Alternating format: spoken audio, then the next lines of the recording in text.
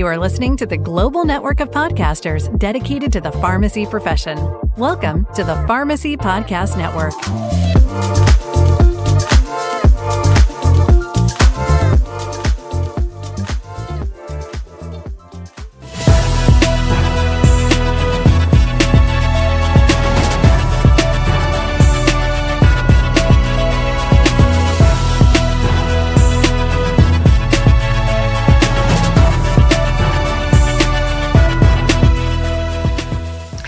Welcome to This Week in Pharmacy. I'm your host, Todd Uri, founder of the Pharmacy Podcast Network. Hey, thanks for tuning in today. This has been a very busy week. We were in Boston for the National Association of Chain Drugstores Total Store Expo. What an amazing experience that was. A shout out to Steve Anderson, the CEO of the NACDS, who was able to leave us a short interview about the organization and forwarding chain pharmacy throughout the nation and how supportive they are for all of pharmacy, not just chain, but their fight in PBM reform. It was exciting to talk with him. I want to give a shout out to their whole team. We have an exciting 3-part series coming up, which should be releasing sometimes next week. So be on the lookout for the NACDS Total Store Expo post-show from the Pharmacy Podcast Network. And I just wanted to give a shout out to Bruce Nealon, who is one of our hosts, 40-plus hosts on this network. Bruce is a wonderful host. He's just amazing. He runs the Pharmacy Crossroads podcast, and there is a special episode out with Nicole McClure and David Falk. And it's all about marketing and how marketing is used to boost pharmacy business. Take a listen from Bruce. Hi, this is Bruce Nealand. I get to be the host of the Pharmacy Crossroads podcast. Pharmacy Crossroads is proud to be a member of the Pharmacy Podcast Network, and I can't wait to listen to the next episode of This Week in Pharmacy. This episode with Nicole and Dave Falk will dig down marketing that can be done specifically in your pharmacy and how that's going to make a difference for the rest of your year as we're stressed out this year with so many changes that came from payment models, PBM reform. But there are so many people on this network that care about the survival of the pharmacy profession. For example, this week we had business lessons to put into use for today from Happier at Home PRN. This is a podcast that's put out by Debbie Marcello, who runs Happier at Home, which is an organization that's dedicated to the success of our community pharmacies by having them embed a home care service into their community pharmacy and then be able to build revenue that is cash-based revenue and not tied to our PBM prescription revenue. We also talked with Michael Hogue, Dr. Michael Hogue, the CEO of the American Pharmacists Association, as they dive deeper into PBM reform, and they're exploring the Equitable Community Access to Pharmacy Services Act. And I really, really think that you need to listen to this if you haven't too already. It will give you an update on how the APHA is taking action in PBM reform. Also, a shout out to Dr. Marina Buskov, who is a pharmacist and network leader on the Pharmacy Podcast Network, digging into holistic medicine and how the business programs that she is working with her consultancy team will help you build your own consultancy business if that's what you're interested in as a pharmacist that combines pharmacology with the world of natural medicine as well as food as medicine. Food as medicine was actually a topic at the NACDS TSE Total Store Expo, and we'll be talking about that in an upcoming show around the NACDS. All right, what about mindful meds? This episode came out from the Geriatric Pharmacy Focus podcast by Dr. Tamara Rugels, who is now launching the Geriatric Pharmacy Focus. And this is an extension of her insights around long-term care pharmacy. This is a replacement for our long-term care pharmacy podcast. And I'm excited that she's continuing to grow her content out through the Pharmacy Podcast Network. It's been exciting working with all of you pharmacists that have participated. We've interviewed literally hundreds and hundreds of pharmacists over the last 15 years. However, we know we don't have everything. So if you have a subject that you would like to dive into, if you have a subject that you think is not being covered, would you please let us know? Would you please send me a message at publisher@Pharmacy Podcast. Once again, that's publisher@Pharmacy Podcast. And let us know what content might be missing that you'd like to learn more about, whether that be a series or maybe it's you. Maybe you come on and talk with an expert or talk with somebody that digs down into a specific sector of pharmacy, healthcare collaboration. And just let us know how to continue to build better content for you as a pharmacy care leader. We are going to jump into news. There's so much going on in our profession.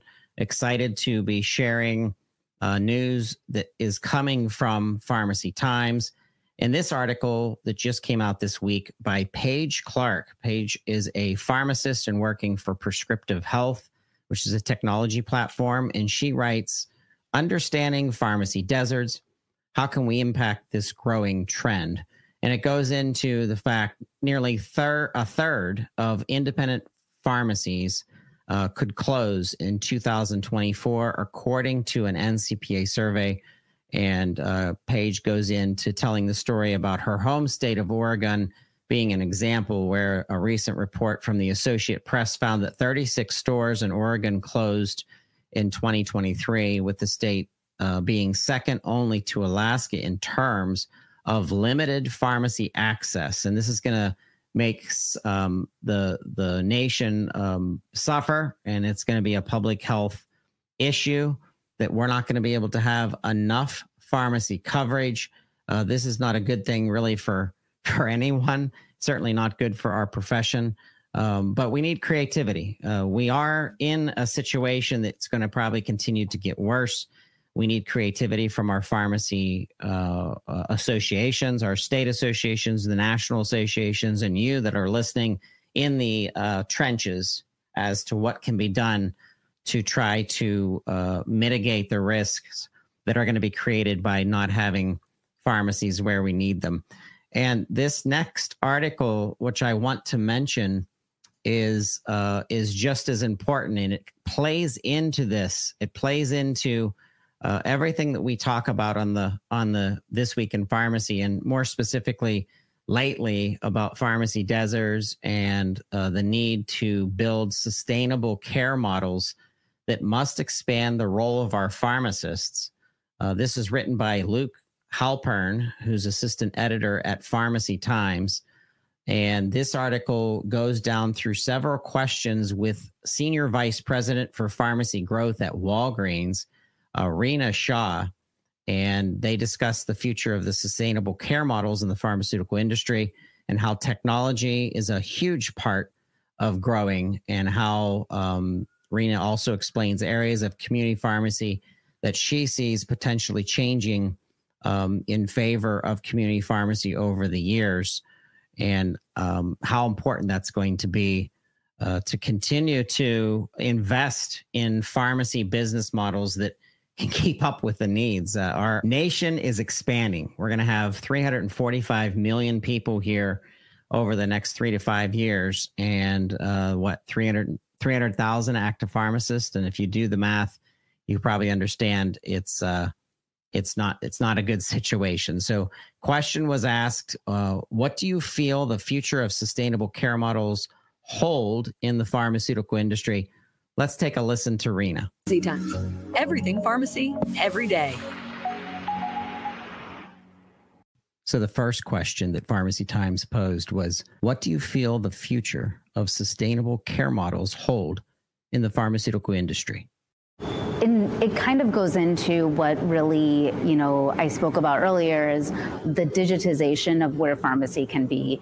At the end of the day, we need to be smarter about the talent we have. We know that there aren't going to be as many providers in the future, may it be pharmacists, nurses, physicians, so on and so forth. And so to create a sustainable care model, we need to ensure that we're embracing an operating model that allows for that.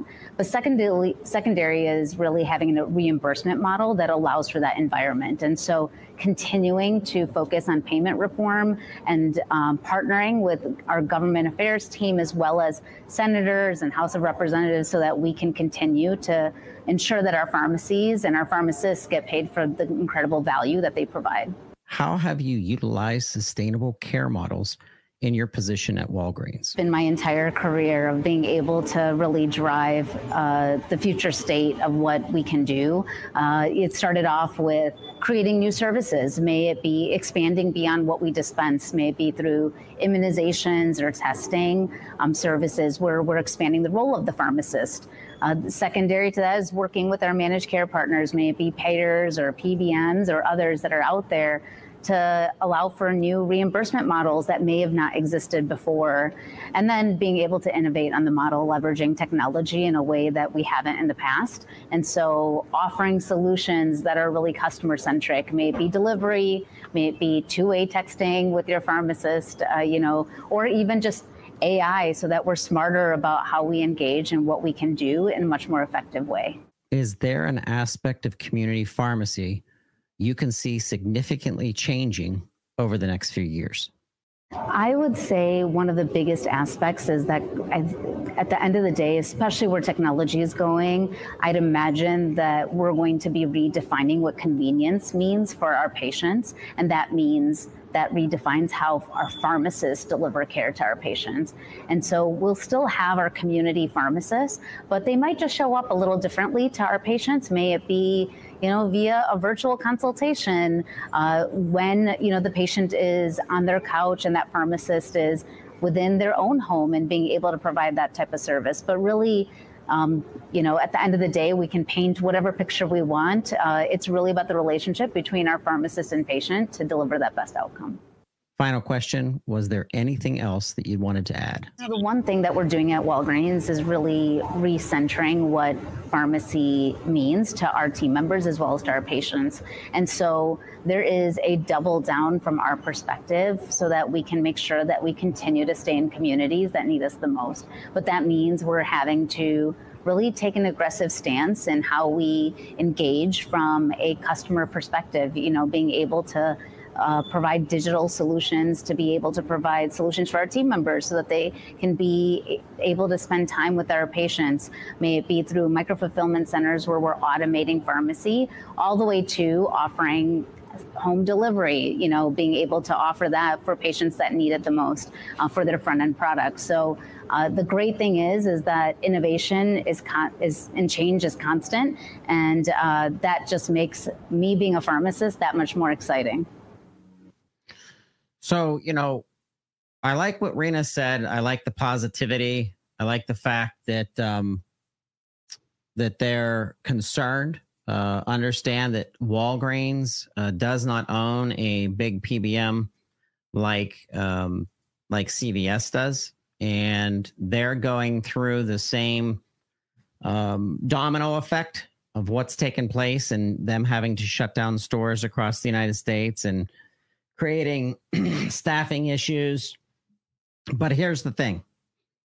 I think with the intelligence and with the people that work at Walgreens on the business side, not necessarily the pharmacy care side, we know that they knew what was coming.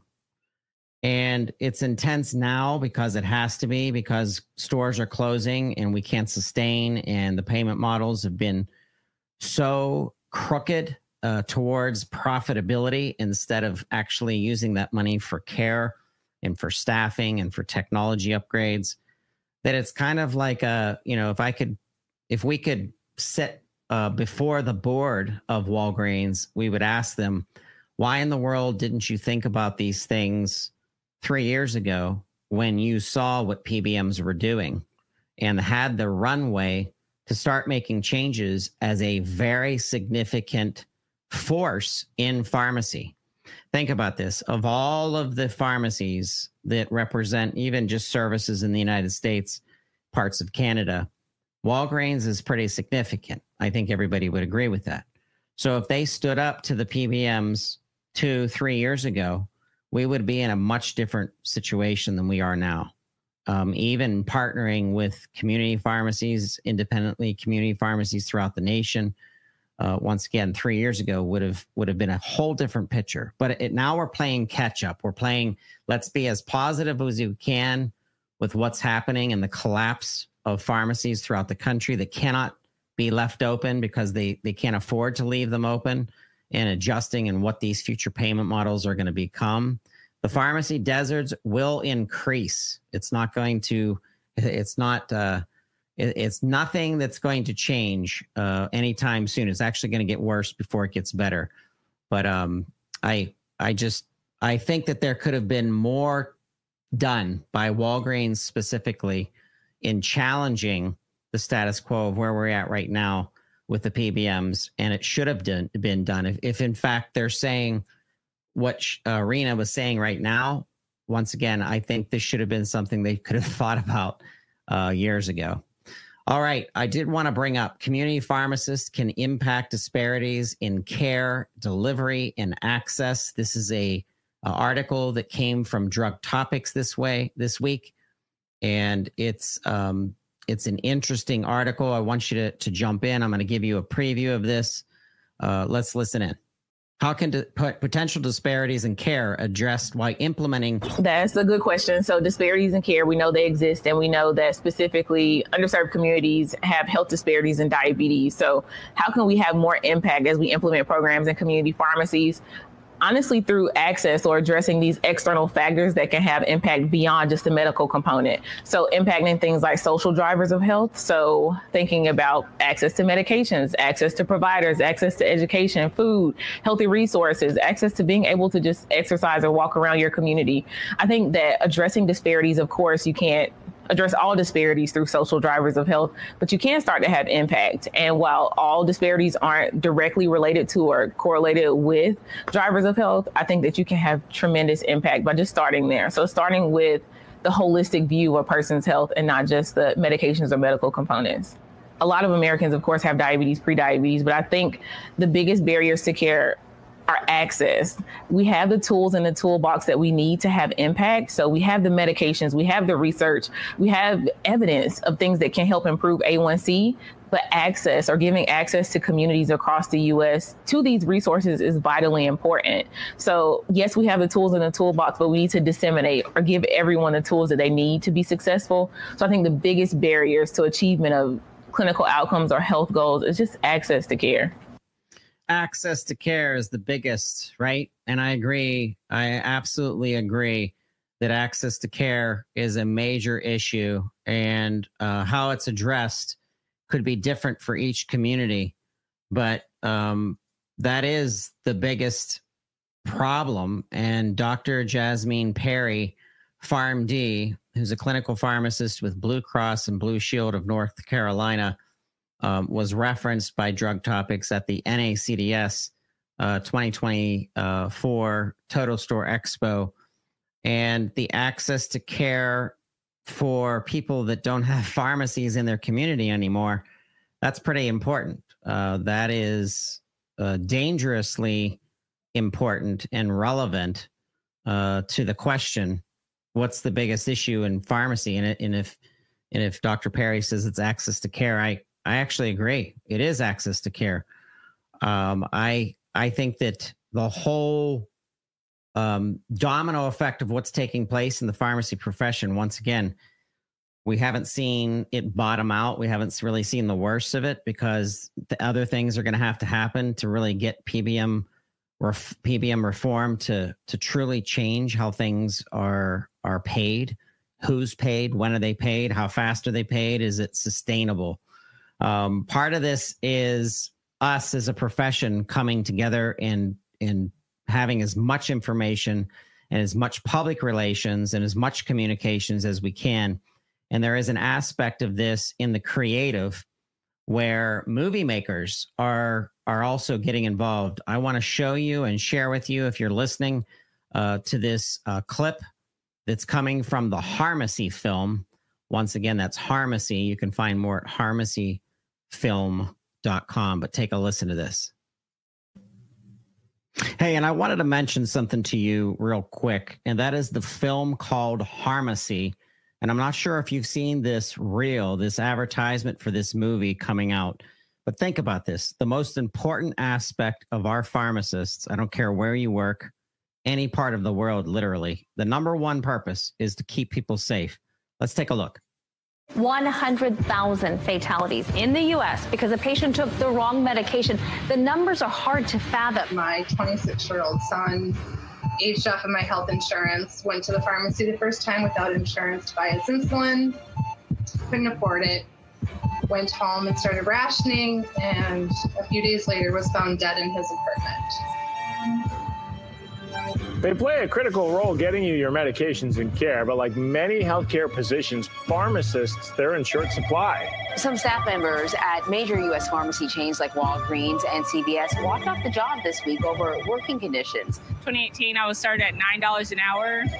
After I got my tech license, it was $11.50. When I became nationally certified, it was $12. Hello, no one is available to take your call at this time.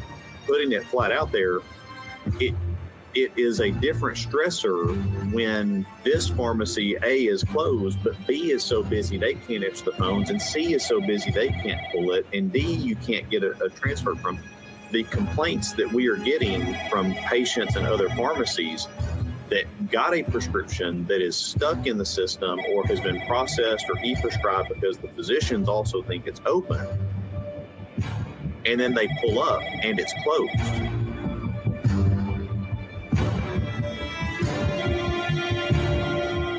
Just left our local pharmacy from dropping off a prescription for my son. Pharmacists and pharmacy techs. Y'all doing all right? What the hell's going on? You're going down with the ship, it looks like.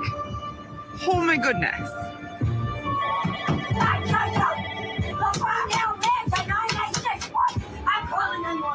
Little Rock, please. Hello. You the pharmacist? Yes, sir. Is this whole like wrap around the building? Yeah, it's all the way up in the back over there. Okay, let's start like, let's go like 8 cars back. 8 cars back, okay. They're closing down from here back. They told me I can get mine. I've been in line since 6:45. I understand that they told me to come here and shut the line down because they got to get out at a certain time. I have an infection, and I've already called, and he said it's ready for me to get in line. It's not me, it's them. Yeah, what is it, man? It's just so stressful. I need an anxiety medication. I took my 30-minute break, but is 30 minutes in 12 hours really, is that even sufficient? If we can't answer the phone at all, like that's a problem. That's a major staffing problem right there. I was having a miscarriage and still went to work the next day with a pair of Depends on. The I team has learned there are more than 2.3 million dispensing errors made at U.S. pharmacies, and it's happening every year.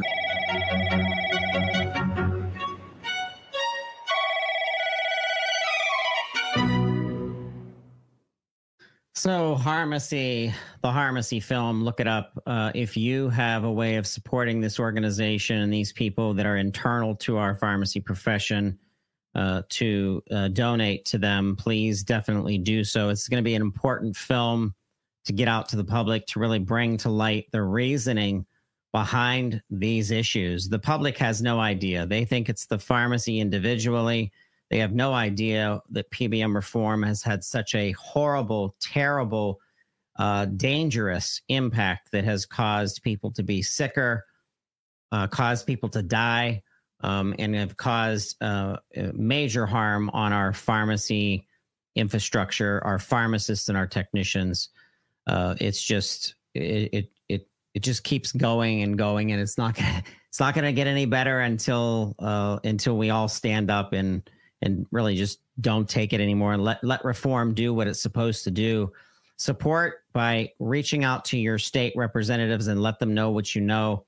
If you can bring them to your pharmacy, if you have any way of doing that, even if you're in long-term care or specialty, definitely community, let them tour, let them know what you do as pharmacists and caring for people. Let them know how important PBM reform is.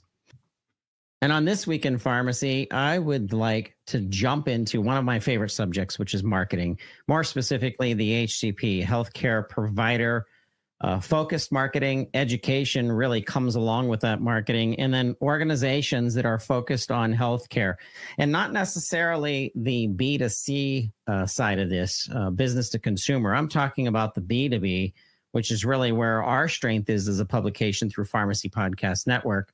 I'm welcoming back Vince Grippi, who is the founder of Grippi Media, and he does a ton of marketing consulting as well as white paper creation in the space of healthcare specific marketing. Vince, it's so great to have you back on This Week in Pharmacy. Hey, thanks, Todd. It's great to be back here. Happy to be a part of the show again. Absolutely. And I want to kind of start off by talking about a LinkedIn post that you put out back in August, beginning of August 9th.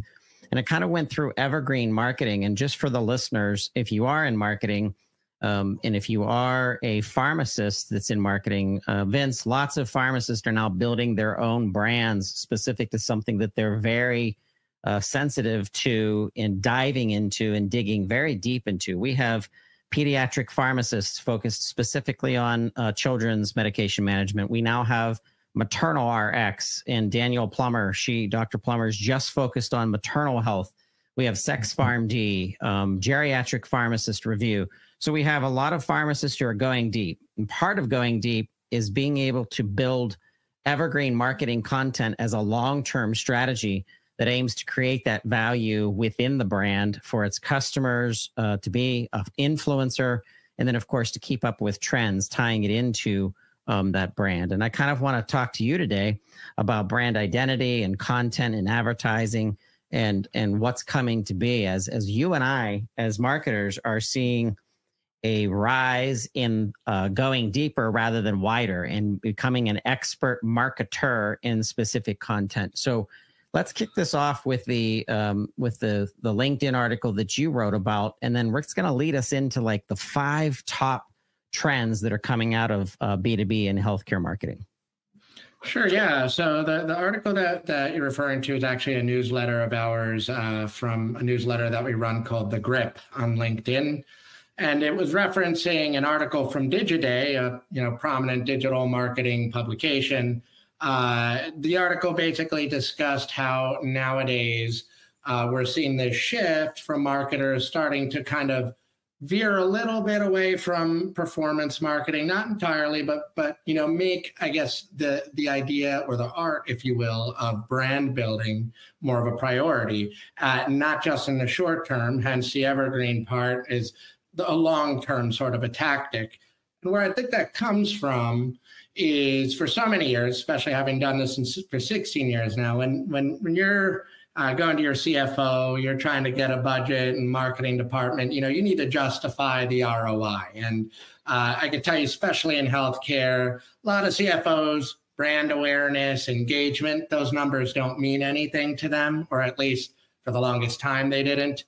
And so, you have to show them things like leads generated, sales, et cetera. And the way you usually do that is by investing in more performance marketing based tactics, things like paid media, sponsorships, partnerships, attending conferences and what have you.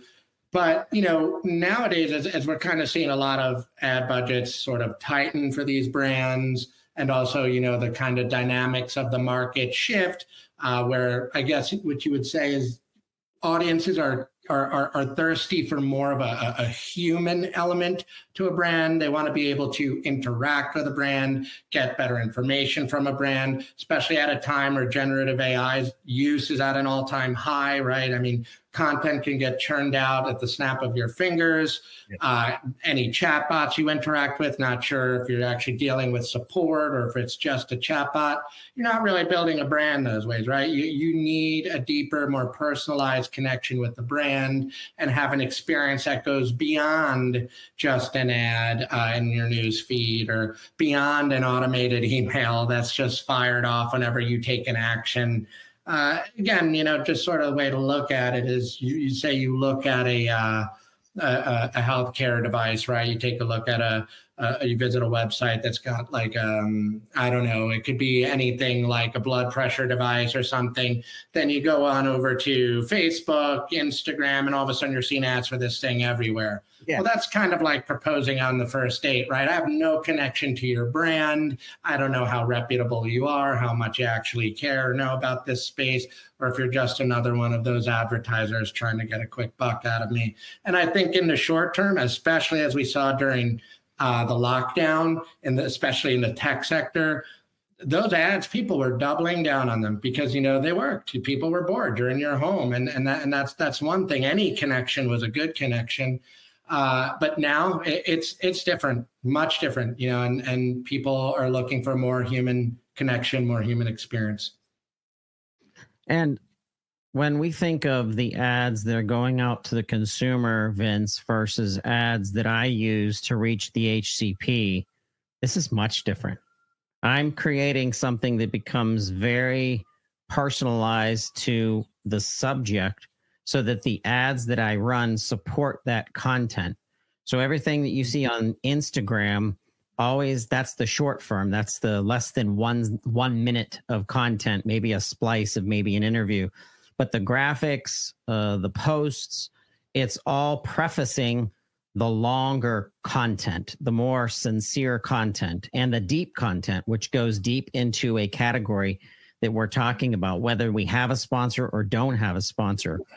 So let's talk about that. Let's talk about, you know, what are the top 5 trends that we should really be thinking of as healthcare business marketers, and how our coaching and how our guidance of our clients' messaging and our clients' brand needs to be front and center.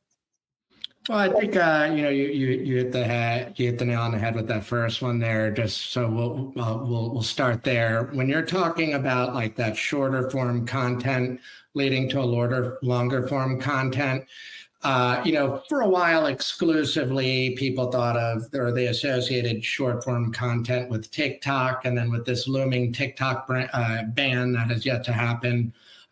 You know, I think there's been a lot of pushback on that, a lot of fear to jump into that. But the fact of the matter is, you have channels like YouTube, Instagram, et cetera, and now LinkedIn, introducing all of their own short form content for people that serves as the absolute springboard into your brand, into your longer form content. Because let's just call a spade a spade. Our attention spans are definitely dwindling. You have more and more brands and content formats and channels popping up by the day, where, you know, you're getting blasted with content at all ends. And a long form video on YouTube, don't always have time to look at, especially if I'm trying to just learn something fast. Just to give you an example, with my son, I read him books every night before I put him to bed. We do this one book from Highlights where we just take a look at different animals and different vehicles and stuff like that. And he'll always point to it and you'll say, "What's this?" And I'll open up a YouTube short and I'll actually try to find him something, for example, of a hummingbird, how it's like moves its wings faster than any other bird, and it's the only bird that can fly in reverse. Learn this all from a YouTube short, right? Under 60 seconds. There's probably a lot more substantive stuff to learn in that 60+ second video.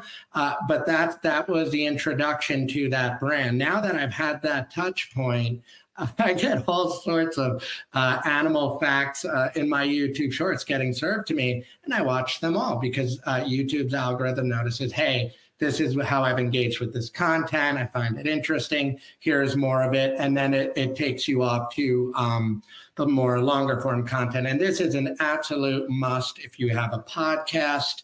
I don't know how familiar you are with healthcare influencers like Dr. Mike, for example, on YouTube. He has a formal podcast, and, you know, his episodes are usually an hour or so plus, right?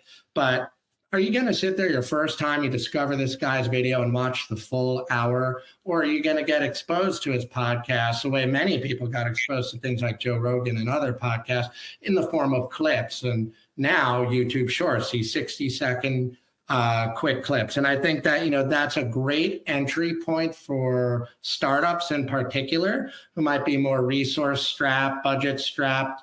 You know, building out more shorter form content is a great way to get started find the kind of content and topics that your audience is engaged with, right? And then, try to build it out from there. And if you do have longer form content, which is interesting, we were just speaking with an insurance marketing organization about this earlier in the day. If you have tons of longer form content, be it webinars or interviews with perhaps stakeholders of the company or other figures of the company or CMO, whoever it is, CEO, you can actually, using AI, and we'll talk about that as another trend, take something like that video, break it out into however many short 60-second clips you would like by the topic, have this all done in under 5 to 10 minutes, right? And then just get it out there, release 1, 2 a week, and now you've got yourself a whole video strategy for the whole month. And to your point earlier, it stays on brand, like you're talking about a consistent theme and topic, which is, I think, paramount in social media, especially nowadays.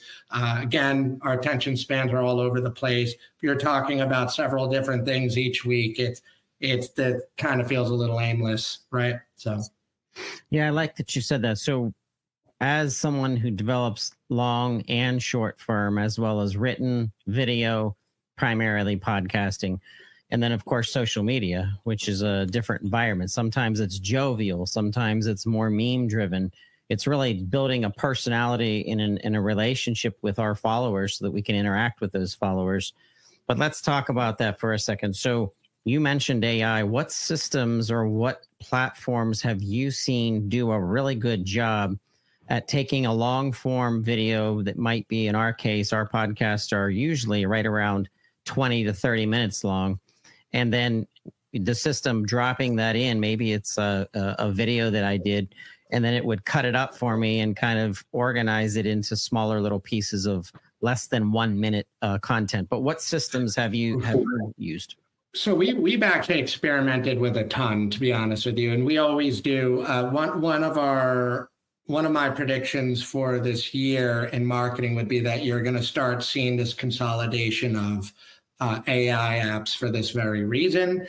I think last year and the year before, the surge of AI apps, or there was an app or an extension for everything. And you owe it to yourself, you owe it to your team and your clients, right? Like we're in the consulting business, to try them all, see which one's most effective, see which one, brings the most value for its buck, for the cost. So depending on client budgets, we've always shifted around a little bit on what we like, but we've found success with things like Video Tap and Podium, to name a few. I think even now some of the podcasting platforms like a Riverside FM, they'll offer these sort of capabilities as well, baked right into the platform. Hence, that sort of prediction again that I made about this consolidation of AI, because I think using generative AI is obviously a big trend for this year, but I think the consolidation of those apps is absolutely inevitable, and you should be prepared for something like that, because it's naturally, the Microsofts of the world, Riverside, you even see it with Squadcast and them getting purchased by Descript or whatever. You're going to build out these built-in AI capabilities, whether you build them yourself or you're just acquiring all these smaller guys. Because the fact of the matter is for AI to deliver on its promise, a lot more investment needs to go into it. And as we can see right now, it already costs a lot of money for that computing. So definitely, the consolidation of AI apps. But I think using generative AI, by the way, what we've seen in that Digiday report is that people are using it, in my opinion, the way they should. And by people, I mean marketing teams, which is not to actually create content from scratch, but actually to help improve operational and executional efficiency. So that goes right back to what we were talking about, Todd, taking these longer form videos, turning them into a bunch of shorter form clips, building transcripts as well. That's something I just mentioned is built into things like now Riverside FM, but also like Descript. But you can use tons of other tools to do that for you. When I first got into podcasting about 7-8 years ago, I would have to use rev.com, and I'd have to wait a couple hours till they would turn something around for me. And it costs like $20, $30 a pop per episode. So yeah, and those were short form episodes, by the way. So yeah, I mean, we've, using AI to improve efficiency is definitely a trend that I think teams should take advantage of. And I think a Salesforce report that showed that only 32% of marketing teams right now have actually implemented AI into their workflows. So there's a lot of room for improvement there. That is good information. I'm excited you said we've been playing with Descript ourselves. I've definitely looked into Riverside, thinking that it was too expensive, but it's probably changed since I saw it. The last time I looked at it was 2 years ago. So oh, wow. Yeah. Yeah, it's changed a lot. We used to be on Squadcast for all of our podcasts, and then we moved over to Riverside. And I'll give them a plug only because, they've really helped us out a ton. But Riverside, you're not only really paying for like the quality and ease of use, but it's the customer support, which goes right back into that evergreen brand thing. I mean, their customer support is lightning fast, super thorough. And that goes a long way nowadays where it's hard to find things like that. It really does. It really does. All right. In wrapping up today, give us one more tool that you've seen valuable for our healthcare specific business to business content creators and marketers that are out there. I think that the most important thing, and this is the biggest trend in marketing, at least in the first half of this year, is a back to basics approach to brand building and marketing as a whole. I think that what you're seeing is on social media channels, right? Organic reach is shrinking more and more by the year, right? So, you're only getting maybe to 1% or less of your followers organically, the social channels, they want you to pay in order to get in front of them.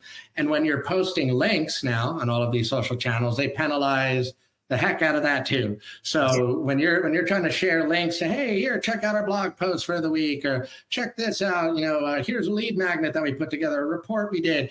That post is not getting served to many people. It goes for your newsletters on LinkedIn too.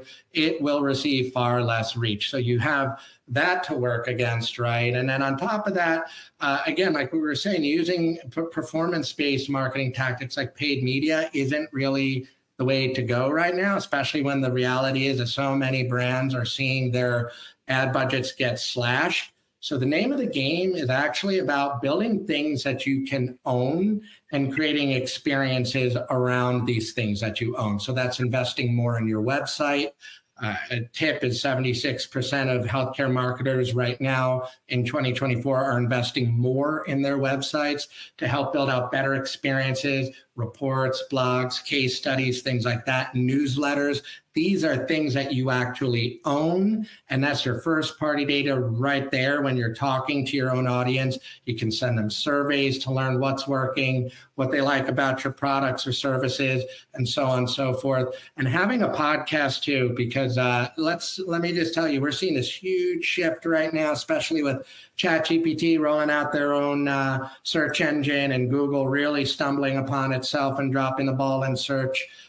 We're seeing Generation Z, over 40% of them don't even use Google to find information. They're using social media and other platforms to find information. And I predict that podcast is going to be a massive part of that, as we're seeing podcasts right now expand their SEO capabilities. So I think it's a huge opportunity to take that same approach that we mentioned earlier about thinking of short form content, take that approach to your podcast and start thinking about putting things together in the form of chapters and clips and sound bites, so that people who search for answers, right, search for information, can locate that stuff. And studies have shown the top 2 reasons why people listen to podcasts is either A, get information on a topic, or B, get some professional perspective on a topic. So, I think that's a huge opportunity, but it has to be built, and it has to be something that you own. Vince, no algorithms on your website. All the algorithms, all the yeah. I appreciate your insights. Excited that you came back to This Week in Pharmacy. I want to shout you out to people that are listening. If you want to work with Vince or his group, if you go to grippimedia.com, that's Grippi is GRIPPI media.com. I've enjoyed your posts over the years that we've known each other and the insights that you bring. We hope to have you back for sure, Vince. Thanks, Todd. Appreciate it. Excellent guest. Thank you to Vince Grippi with Grippi Media. Hey, if there's something that you work on as a content developer or marketer that we missed in talking about, there's a lot in that. I would like to extend an invitation to you to talk more about the future of our medical science liaisons, representation of specific disease states, maybe your own program. But regardless, I want healthcare marketers, highly intelligent, evidence-based packed content developers to come on the show and let's talk about how to make things better.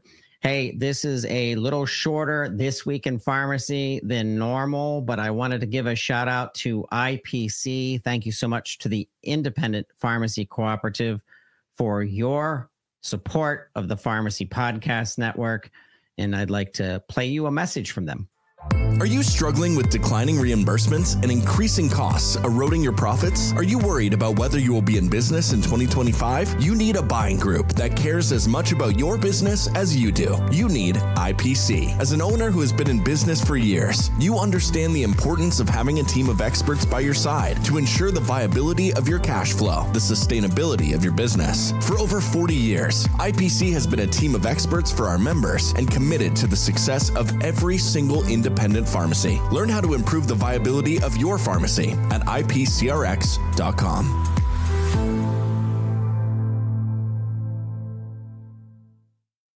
Hey, and that's it for This Week in Pharmacy. Thank you so much for listening. Thank you for all you do as pharmacists and pharmacy technicians. Please reach out to the show. Check us out at pharmacypodcast.com. Subscribe on all podcasting platforms. And be a part of this. Tell us what, like I said, tell us how and what you would like to talk about, and meet up with us in person. If you are in anywhere in the Pittsburgh vicinity, an hour away from Brownsville, Pennsylvania, we'd love to have you come down, spend time with us in the studio. And once again, be on the lookout for our 2 coverages of Cardinal Health's RBC Conference 2024, as well as the NACDS Total Store Expo 2024. Those 3-part series, both of them 3-part series, are coming soon to the Pharmacy Podcast Network.